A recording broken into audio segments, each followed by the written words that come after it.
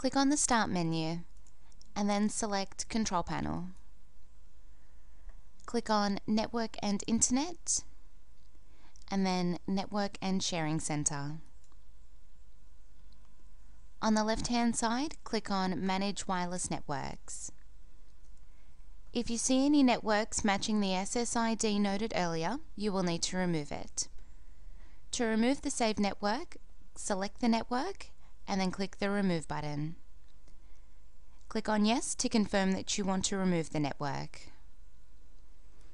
If your SSID is not listed or you have removed it, click the Back button.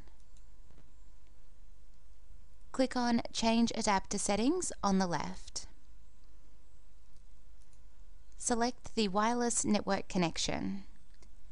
If you cannot see a wireless icon, your wireless adapter may not be installed or inserted correctly. Please check this before continuing. Right-click on the wireless network connection icon and select Connect Disconnect. You should see a network listed with the SSID noted earlier.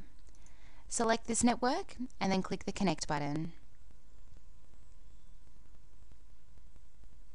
You may be prompted for a network security key, which is also a passphrase or a WEP or WPA key. Once you've typed the key in, click the OK button.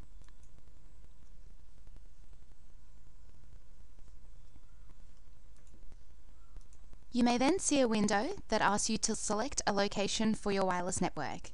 Select the home network.